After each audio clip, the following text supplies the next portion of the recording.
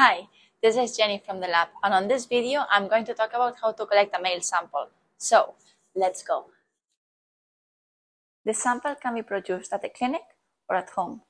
If you produce the sample at home, you should use a sterile sample container like this one that you can actually get from your GP or pharmacy.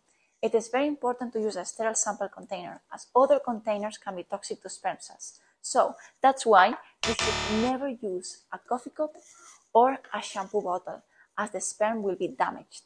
So to sum up, you should always use a sterile sample container. Also, the sample should be produced as close as possible to the time of your appointment, and it should be transported to the clinic at body temperature. You can achieve this by carrying the sample close to your body, like for example using the pockets of your jacket or your armpit. So, once you arrive at the clinic, you'll be brought to this hatch, and if you ring the bell, one of the andrologists will receive you and accept your sample.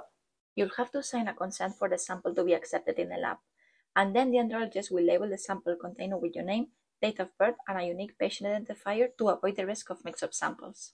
If you're producing at the clinic, the andrologist will give you a labeled sterile container, and you'll be brought to the production room.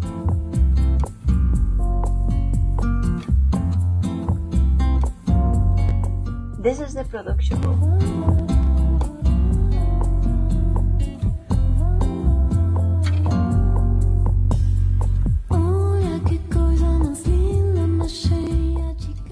We advise you to follow these instructions. Before producing your sample, you should wash and dry your genital areas thoroughly, and you should also wash your hands to ensure good hygiene, as dirty samples may interfere in the interpretation of the results. And when producing your sample, we recommend not to use any lubricant or saliva, as it can change the sample's properties. Also, please inform the laboratory staff if there's any spillage of the sample. This is important when interpreting the analysis, as it may lead to inaccurate results. And if you're unable to produce a sample, don't worry, just let us know and we will reschedule your appointment.